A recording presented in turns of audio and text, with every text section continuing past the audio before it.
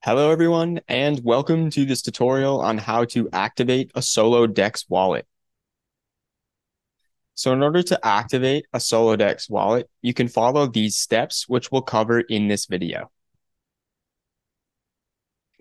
So once you have installed and set up your Solo Dex wallet, as we have covered in a previous tutorial, you will need to send a minimum of 10 XRP to activate your new Solo Dex wallet.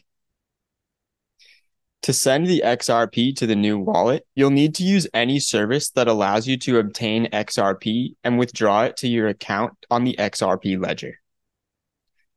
For example, you can simply send XRP from another XRP Ledger wallet or send XRP to your new wallet from an exchange. On the Solo Dex wallet home screen, there's a public address displayed for your XRP Ledger account. This is where you can send XRP to activate the wallet. And note that by default, a memo is not required for sending XRP to a Solo Dex wallet. Step 1.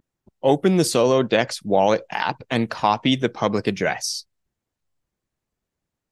Step 2. Navigate to the account that you'll be sending the XRP from and paste the public address of the new wallet you wish to activate. Remember that you need to send a minimum of 10 XRP to activate the new wallet. Step 3.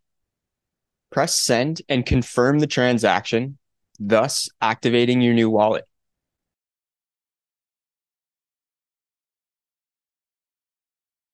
And congratulations, activating your Solo Dex wallet is now complete. Note that after sending 15 XRP to activate this wallet, 10 XRP is held on reserve, while 5 XRP is available to spend. Here's some additional information on XRP Ledger account activation. The activation deposit, known as the account reserve, becomes locked onto your account on the XRP Ledger. Your account activation deposit will be locked on the blockchain and will remain locked until you delete your XRP Ledger account on the blockchain. No one earns money on this deposit, and it exists simply for the purpose of preventing spam accounts on the ledger. So thanks so much for watching, and I'll catch you next time. Bye for now.